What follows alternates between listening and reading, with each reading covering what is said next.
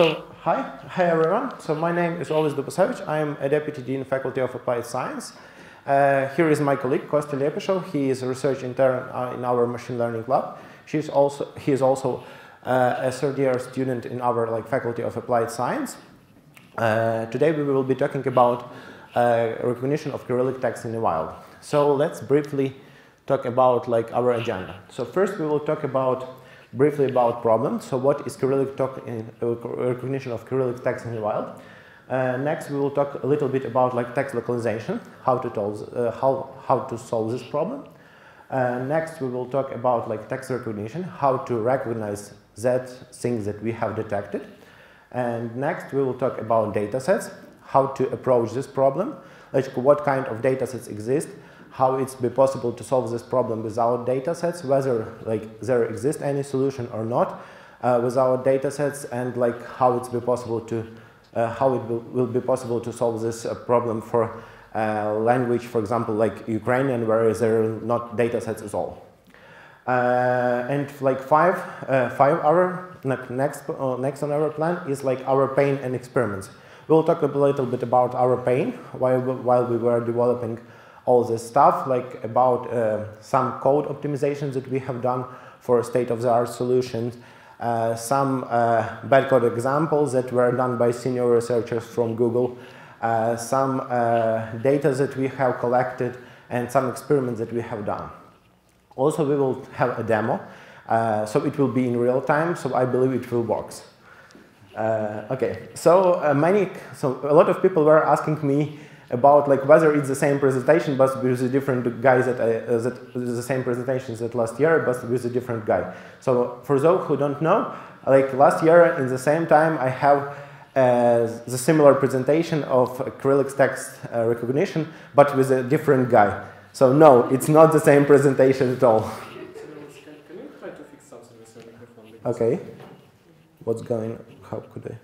Is it better now? I hope so. Yeah. Okay, sorry. Sorry for that. Now let's talk a little bit what was previous year and what is the difference. So previous year we have a recognition of text that was written on those kangaroo blanks. So where you have as you see here, childs are putting their first name, the initial name, their surname, their number of participants. And what was the aim of previous year? The aim of the previous year was to recognize those texts. So why this task was much more simple? Because you know the structure of your data. So your data is located somehow to the grid of this blank. For example, do you know how, for those who was last year, I will just remember. So do you know, so this blank, how is detected, how it's this OCR for this kind of stuff is doing? So you are finding squares, marks. For example, here is this one, here is this one. There are also several squares on the corners. And after that, you can align your data, this blank somehow, and recognize, and you know that, for example, as you see in the previous slide, all letters are written in the squares. So your text is somehow fixed. And what do you only need to do? You only need to recognize what kind of letter is there. So you can just use some state-of-the-art approaches for multi-class classification. As there is only 33 letters in Ukrainian alphabet, so you can just collect some data and do OCR character-wise. In our case, what about today? So today we will be talking about much more harder task. So about a task that is called recognition of text in the wild. So the idea of that recognition is that you don't know where text is exactly located. For example, you have this image and here is all possible text is located in all possible places. For example, you have even some intersection of texts. For example, Coca-Cola is intersected with text drink. Also, this text could be not located only on some dashboards or other things. It could even be located on humans. For example, here you have like a number 21 on a guy t-shirt. Yeah. So let's talk a little bit about use cases. Why do we need that? Maybe it's like, this is just a simple research problem and no one needs it at all. And like I'm talking here just for fun to have a talk in morning Lohika this year. Okay, so first, maybe the most known solution, use case for that, is recognition on the flight. In case you were using Google Translate, they have Google Translate app. They have a possibility in their app to do translation on the flight. You can just take a photo of text, and they will translate you on the flight what is written in their on this text. For example, here is an example. In case you, for example, in case you're in a city where you don't know their like native language, for example, I don't know German at all. In case I will be in Germany, I can take a photo of some text, translate it to Ukrainian or English. I suppose that for English it will work much more better. And after that, I will understand what is written on a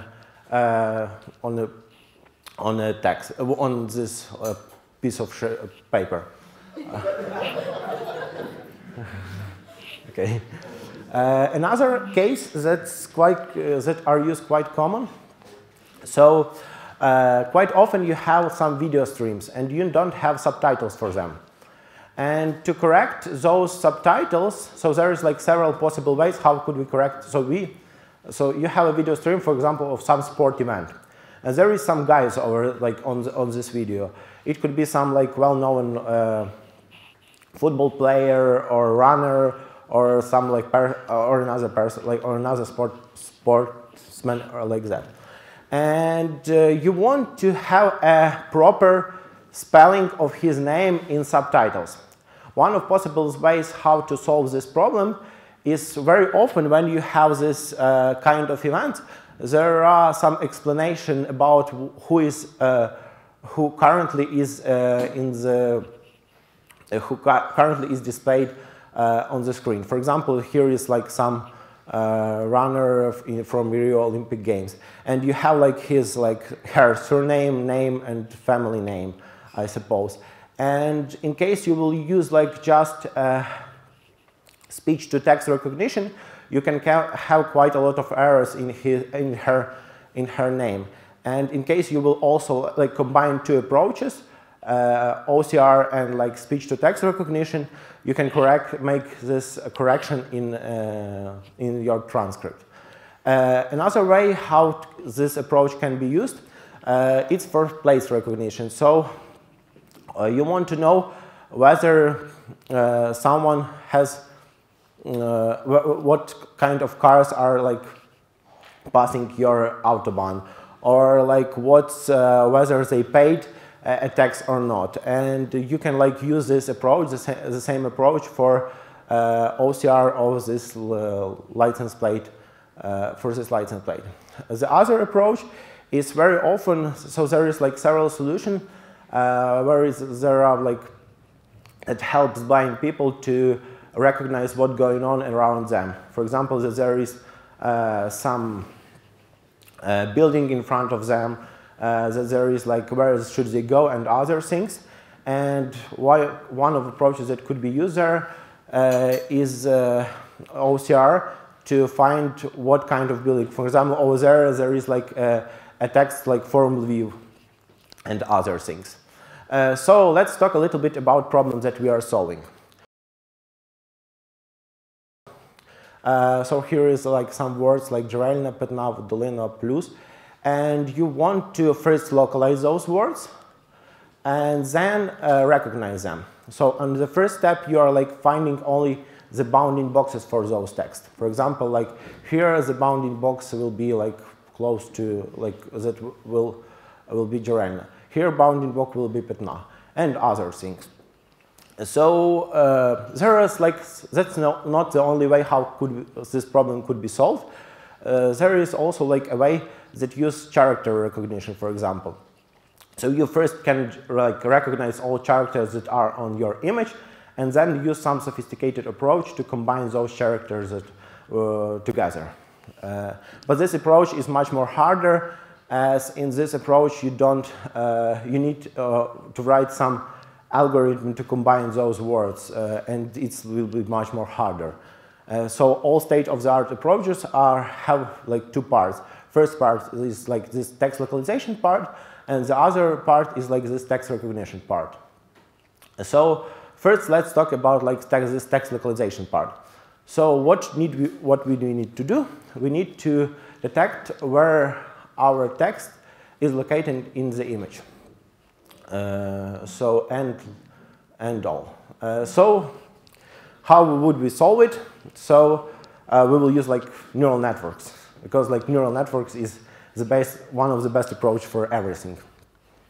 So first, I will not go deep in the theory of neural network, just a few things I want to mention. So first of all, like our neural network is not like some neurals at all. It's just an ordinary function that your parameters of which you are optimizing with backpropagation. So this is not like things like that. This is just an ordinary function that has like several inputs. For example, x, y. It could be even more inputs. It depends on what kind of task you are solving, and it outputs some value. This value could be, for example, x coordinate of your object on the image. It could be also like the center of the box that bounding your image. Okay, so two main parts that I will focus on when I will be talking about neural network. The first one will be architecture. What kind of architecture we have used to solve this problem. So for example, here are like several examples of architecture. The first one is like ResNet 34 with skip connection. The other one is like, it's something similar to the first one but without skip connection. And the last one is like VGG19. So like this is the first one. As you mentioned here, like this neural networks has quite a lot of different layers. So there is like quite a lot of layers, like convolutional layers. There is also like fully connected that we haven't used at all because they are not good at all. And there is like also within our layers are some like nonlinear function of activation. I will not stop on that. So in case you are interested in those stuff, I can like answer to your question during the break. Also, the other thing that I will focus on, this is the loss. It should go down. In case you're a training neural network and your loss doesn't go down, as something wrong is happening. So this is like a function that, so when you're like optimizing your function, you like obtaining all the time, you're obtaining some output. And you have like some ground truth that with which you need to compare to your ground truth. How good your neural network is represented by loss. There are quite a lot of different losses, and we will cover those who are used to for state-of-the-art approaches to text recognition. But here I just want to mention that like two main things that I will be focusing on. This is like an architecture and loss. Okay, so let's first like talk a little bit about like object detection. What approaches do we know for object detection, and whether they can somehow be applied to our text recognition problem. So first of all, like everyone who have worked a little bit with neural networks knows that one of the possible approach to solve this object detection task could be based on multi-class object detection. So there is quite a lot of architecture for that. Like here is like an example of such task. So the idea of the task is that you need to recognize where your objects are located on the image. For example, like here you have a bus and you have like a bounding rectangle for that. You have a person and you have like a bounding rectangle for that. You have a bicycle and you have like a bounding rectangle for that. Okay. So, and like the main question whether we can somehow use this approach to text recognition. A little spoiler, yes, but with some changes. So there is like a lot of architecture for this object detection task. So this is like just few of them. But I will give you the key idea how could all of the approaches could be somehow transformed for object detection tasks. But first, let's talk a little bit about this like object detection tasks, object detection architecture, and how they works. So, as an output of your neural network, you have a prediction for each cell of the grid. So, what are you doing? You suppose as an output of your network, you have like a prediction for each cell of this grid as timed by s. As it defined much more with your architectures that you choose of your neural networks that you have chosen. For each of this cell, you make a prediction. First, so this prediction is combined has two parts. The first part is x, y, that are really at center of your image, width, high, that are like width and high of your image, and confidence whether there is some object or not. Also, in case we have like a multi-object classification task, we are adding like several values that will be responsible for our class prediction. Also, the thing that I want to focus on, you are not predicting values from scratch. So like your width, your height from scratch. You are using some anchor boxes and you are like correcting them. So for example, like ordinary for those number of those anchor boxes is also like limited somehow by your architecture. And after you have like a prediction of possible boxes, you have like a confidence what kind of object will be there. You do a method called non-maximum suppression. The idea of that method is that in case two bounding box has quite large intersection over union, you just put only one of them. And after that, you have like a final prediction. So question for you. Whether do you think this approach is good enough for text detection? Maybe not, because the charts can overlap. Yes, the charts, yeah? Yeah. That's the one reason, but still, the state-of-the-art approaches are not on that level yet. So there is like much more other reason why these approaches are not work well for text recognition. Any other ideas? This approach can catch the whole phrase, not the single word, I think. As I showed you on the first slide, so we are just doing this recognition word by. So and all state-of-the-art approach are doing this recognition word by. Then, in case you want to recognize like a full statement or some phrase, you are just combining all those phrases together.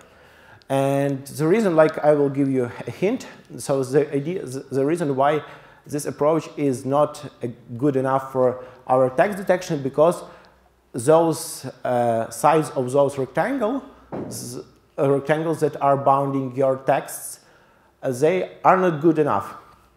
The reason for that, because your text, when you are taking photo of your text, you are not taking it parallel to the text where it's located. So you have like some perspective correction. You need to do some perspective correction of that task. That's why for text recognition, I use the same architecture, but with a little bit different idea. So I will show you this idea based on one of the state-of-the-art approaches that was posted in 2017. It's called like a law V2 for text detection, and it was mentioned in this Neumann papers that was published on ICCV in 2017. So first of all, let's talk a little bit. So as I mentioned, this architecture will be based on YOLO.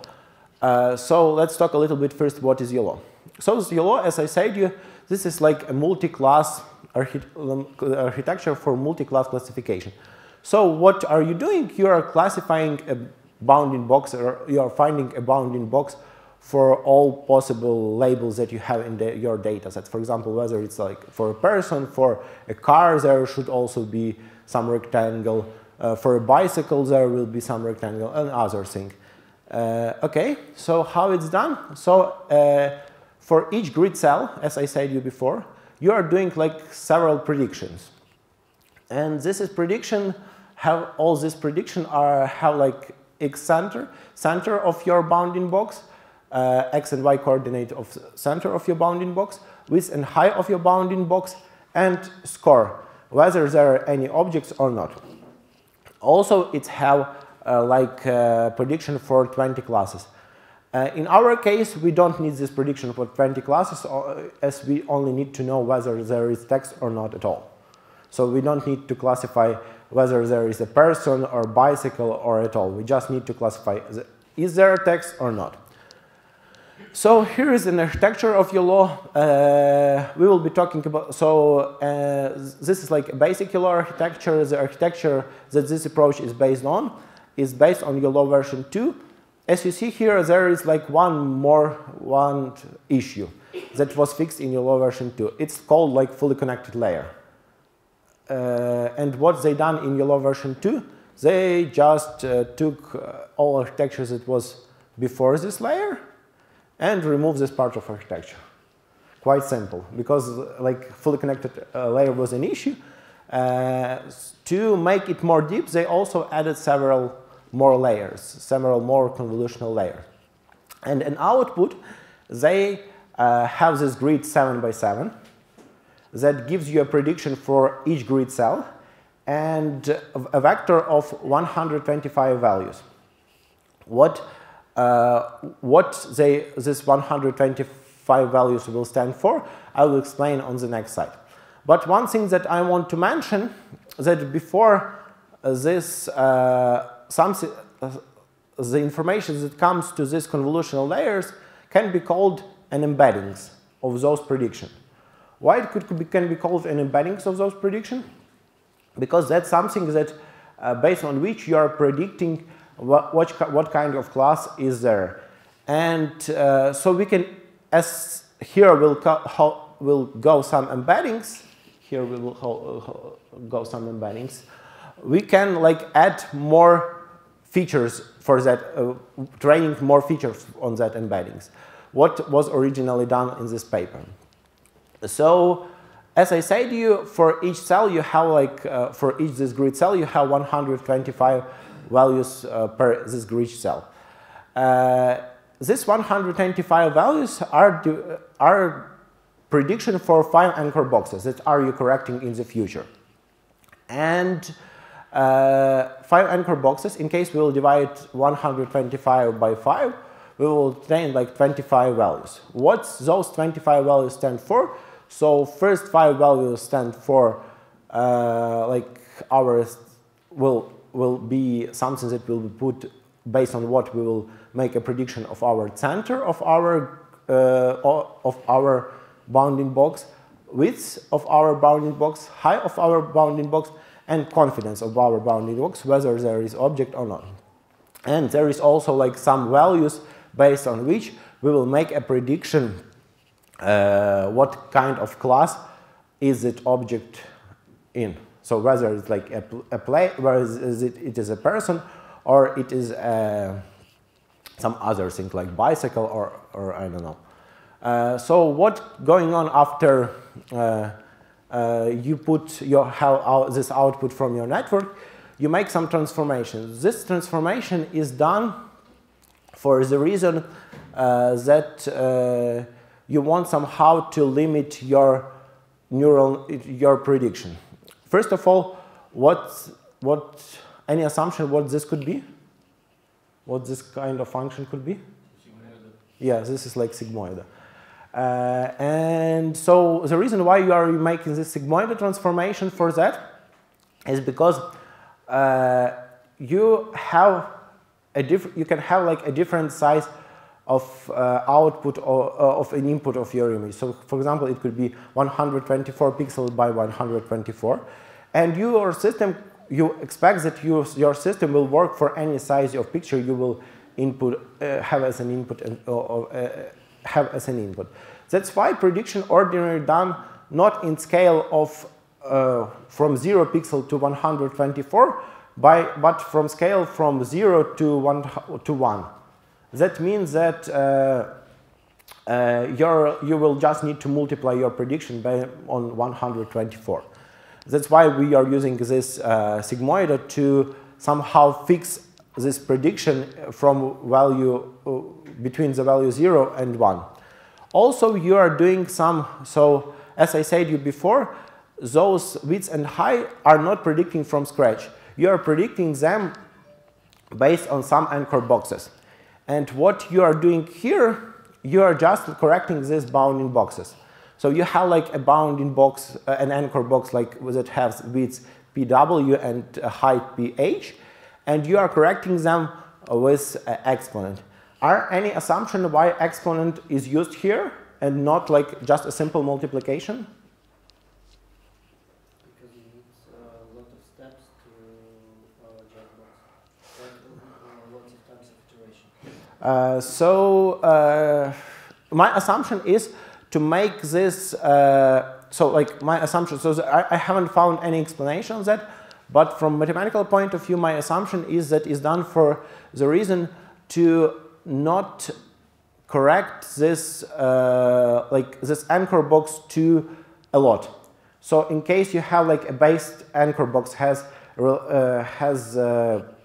sides 2 to 1 and 2, your final box will not go a lot from this anchor box. That's why this exponent is used to make it as close to anchor box as possible. And ordinarily those anchor box are somehow computed based on the data set you have. In case you are like solving for some specific case, as we will have, for example, in our case, a little spoiler, we will have like 14 anchor boxes, and they are computed based on distributions that we have in our entire data set. Okay, and what kind of loss is used there? So to train our neural network, they are just using the simple mean squared error loss. This is just a simple difference of variables that is predicted and variables that you want to your target variable, put it to the square. Okay, so to solve this perspective issue, what kind of approach, the approach that was proposed in this state-of-the-art paper from 2017, they proposed that they will introduce a definition of rotated bounding box. This rotated bounding box has a center with x and y coordinates, width, height, and they also added one more parameter. As you remember, I mentioned you that there is like embeddings, and you can like add more parameters in your final prediction. So what do they do there? Here they just add like parameters that respond for your angle of so how your bounding box is rotated. So what their final architecture was, so this was like the simple YOLO V2 with that has like 168 prediction in the output. So for to solve this problem, they used like 14 different bounding anchor boxes. The reason why they used these 14 anchor boxes was because they computed this from a distribution of bounding boxes on entire data set. So they used some like entire data set, computed how what size of bounding boxes could be there, and then use this information to train their neural network. So as they just adopted and didn't propose their like own architecture, for each 14 anchor boxes they held 12 prediction, but 6 of them they didn't use at all. They decided, okay, let's not train this part of neural network. It's a little bit strange solution because still those several layers somehow fill your memory, and you cannot like increase a byte size for your solution, for your task. That's why it's a little bit strange why not to use a part of neural network, because it was like quite simple to change. But for some reason they decided not to use them at all. And all the others, so I respond to something that will in future be at center of your bounding box, like the x, the y, something that in future will be width and height of your bounding box, something that in future will be an angle of your bounding box, and something that will be in future like a confidence from whether there will be object or not at all.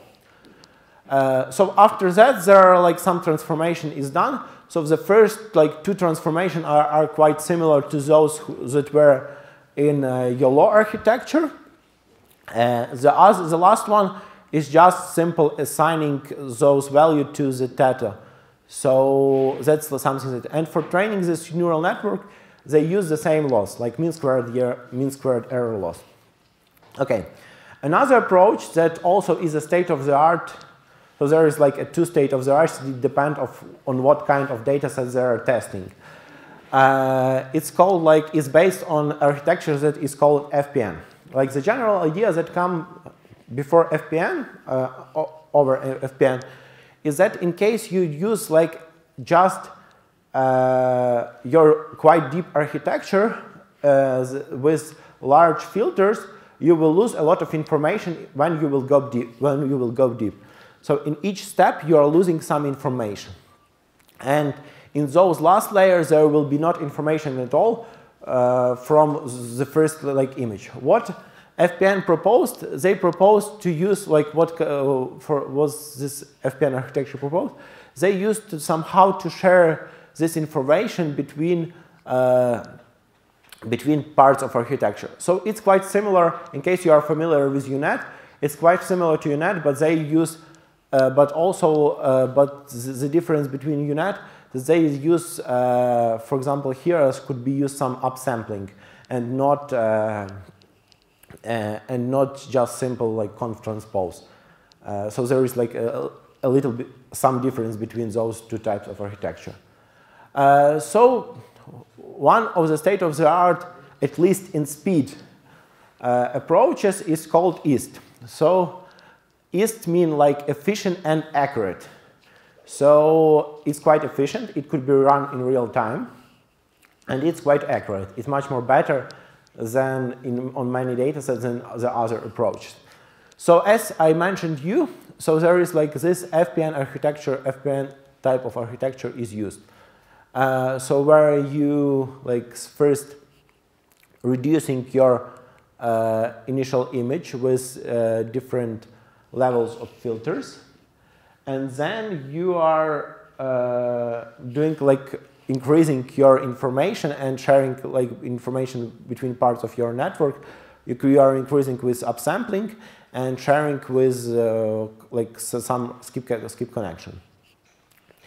And as an output, they have like two parts. The first part is a score map, so whether it's, there is a text or not. And the other part is response for geometry.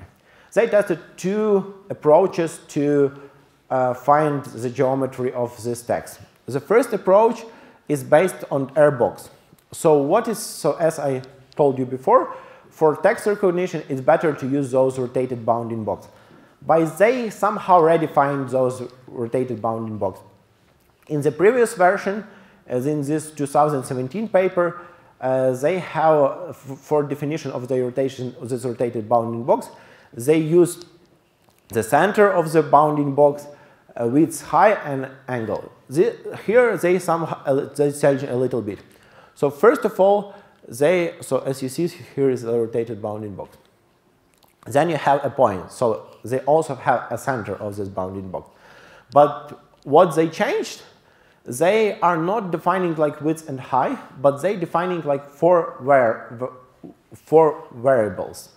They are defining like distance to the size of this rotated bounding box.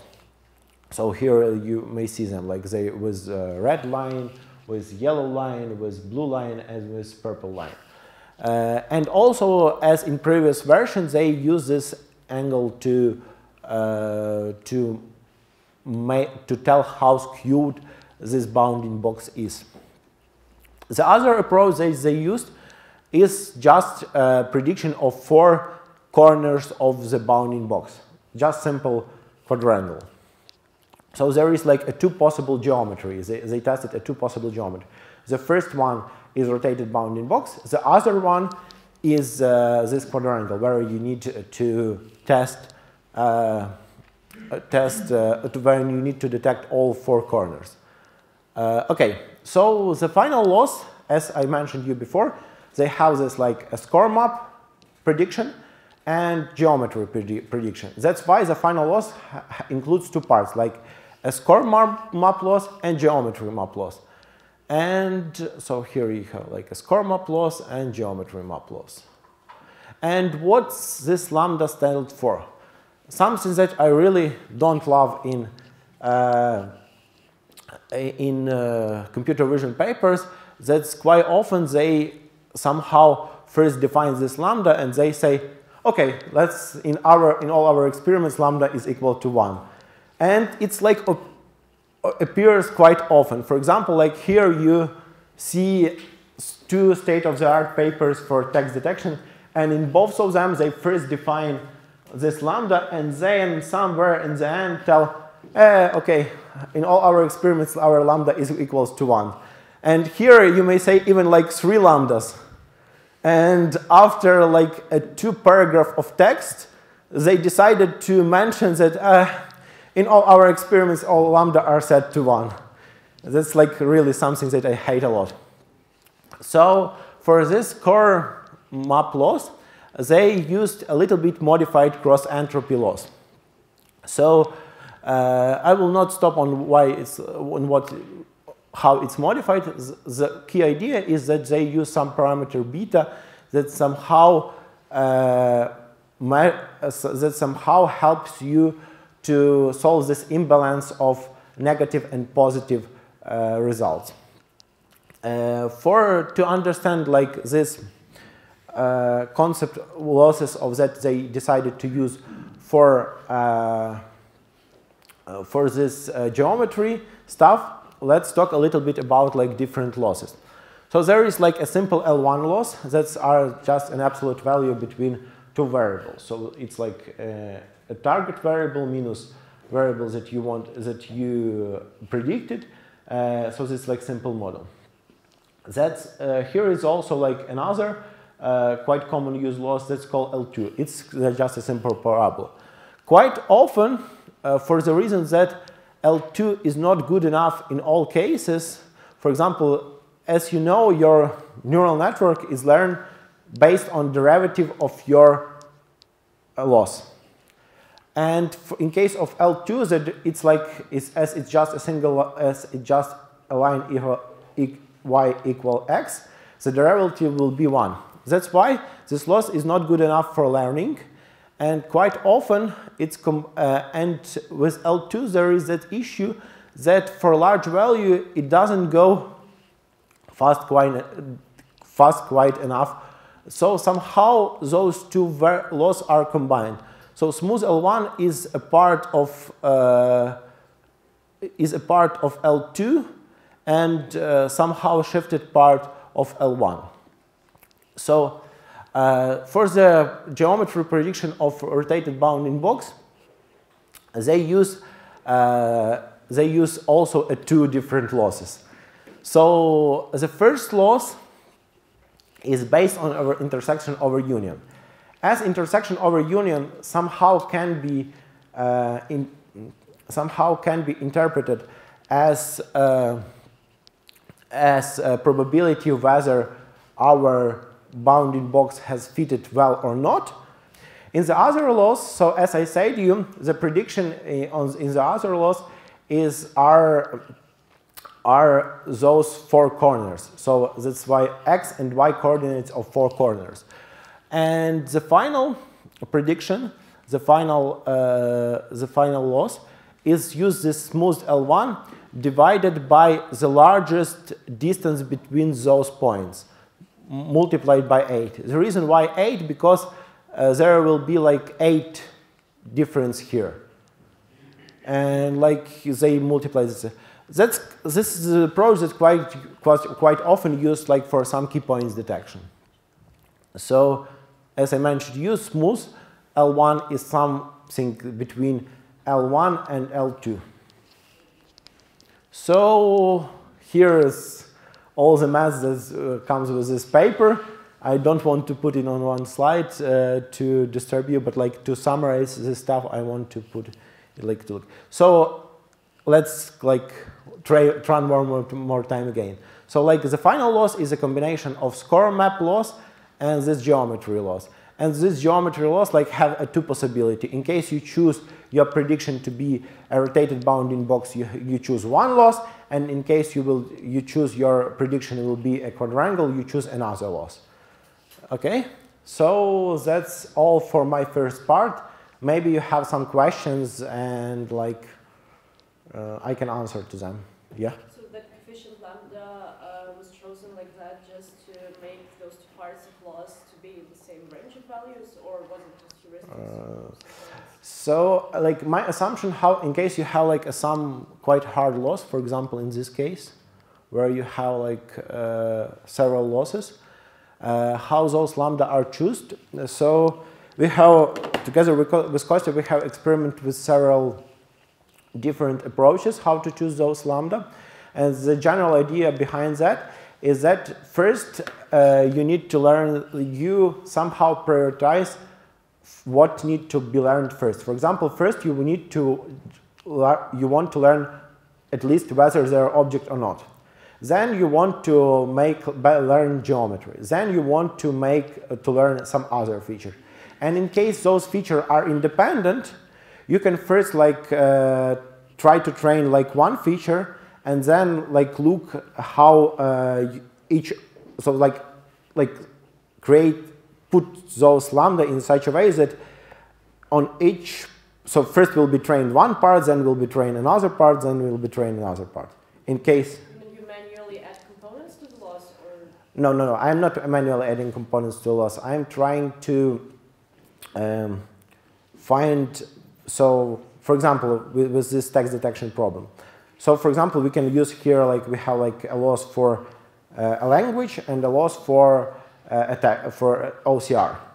So it's quite clear then in case you will learn first loss for a text, then you learn for a text for a lambda.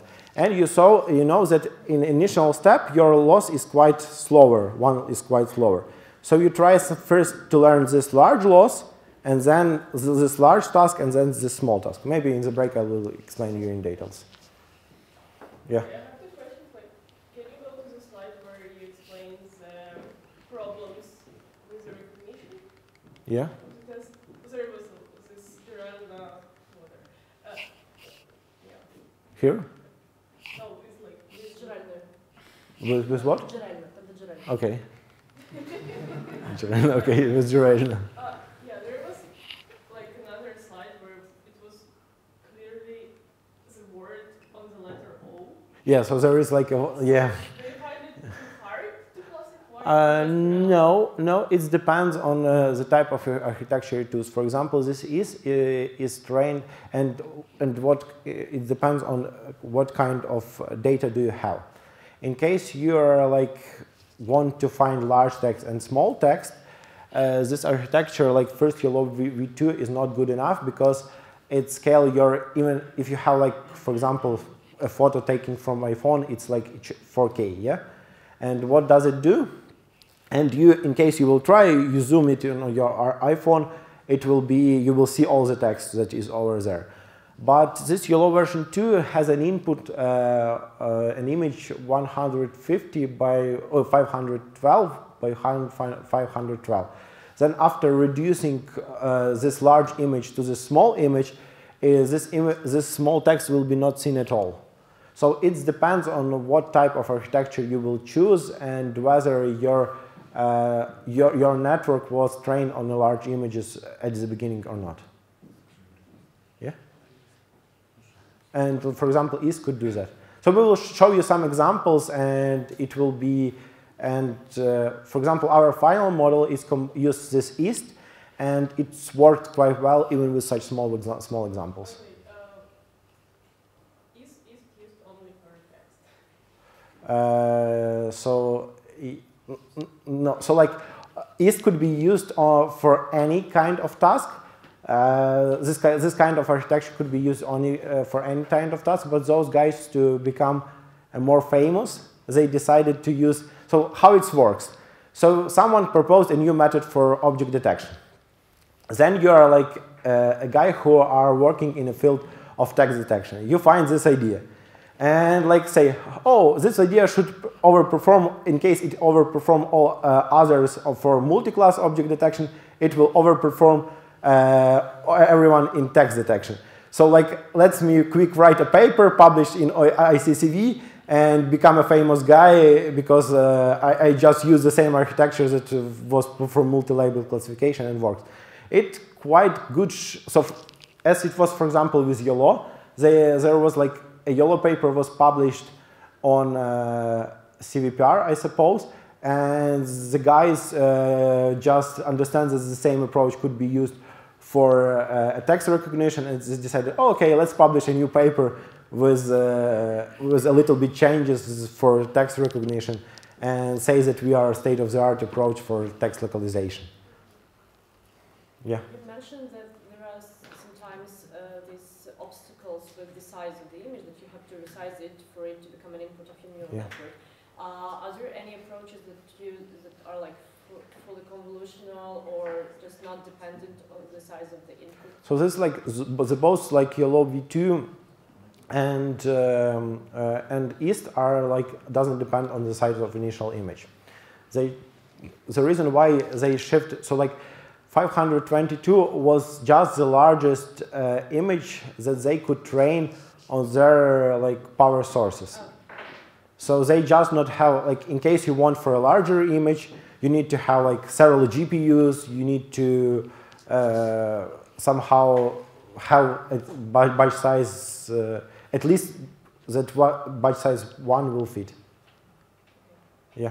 Okay, I have one question. So you talked a lot about the algorithm of detection objects, but how about the real cases when you need to split the sentence to separate words, and when the distance between words is not big enough, or distance between letters is bigger than expected, and so on. And especially interesting thing is that sometimes some not textual objects can be detected like a text, like when some people place the hand like 7, yes, it could be detected as a 7. So like I will talk a little bit about, so Kostya will talk a little bit about those things in the next part of our lecture, and it's your questions are much more related to when you're like already localize your text, how do you recognize what is written on this part of the text? Yes, very often, a little spoiler, as all this data, all these approaches are somehow, there is like not a lot of data for OCR at all.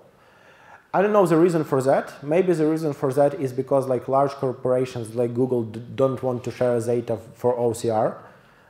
Maybe there is a little quite hard to mark up this data, because even when I try to mark up, I spend, even in my best form, I spend like 10 minutes for marking up one image, and so it's like quite time consuming, and but there is not quite a lot. So how these approaches are, how this task of problems are solved, there is used somehow synthetic data for that, and you're like, so it's depend of what type of synthetic data will you generate.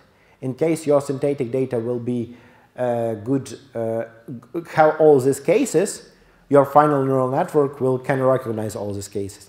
In case your synthetic data have just simple words with one font, it will not work for sure on other fonts and other things. All right. But like Kostya will explain you in more details how to find those white spaces between letters, white spaces between text, between parts of the word and other things. One more question about the scaling. I didn't get about the sigmoid function. if we have the initial, for example, 4K image resolution, and the first layer is 512 by 512, how is it? Is it about just shrinkage of the initial image, or? Yeah, so you are like shrinking the initial image. The final prediction is done from 0 to 1, and like you can interpolate those 0 to 1 into your like initial image. It doesn't like as it's relative this size and not like an absolute size. You can just it's used for like 124. But like really, for example, this east it's trained on even on high quality of image. The reason why this ICCV paper wasn't trained on like large images because they were somehow limited to their resources. So there was no, I suppose that they were training on some 1080 NVIDIA 1080, and they just cannot fit a larger image on that. And the law is somehow on the stage of training, it's somehow sensitive to the number of number of images that you choose in one batch. You need to. It could not be like not too a lot, like not too. So the reason it could not be like there should be like from 10 to 20, at least. I can, yeah. You said that we have to make some perspective transformation or of some kind, because sometimes we don't have like image just front that you have clear rectangle, so to say, but you mentioned that you only rotate the rectangle and you don't project it. So first we find this rotated rectangle, and then we transformed it to ordinary rectangle. Okay, but what if you have, like here, you have clearly a skewed perspective, like letter D is further than letter A, for example. And if it was even a bigger angle, you'll have not rectangle, but something different. And like it's solved by a good synthetic data generation. Okay. So this approaches for synthetic data generation, they tried somehow to catch all these cases. So there is like quite a lot of heuristics that are like doing like, okay, let's replace this letter, let's make this one letter smaller, let's make let's find a curve based on what our text will be located. So Kostya will be talking more about that. I don't want to have like quite a lot of spoilers for second part.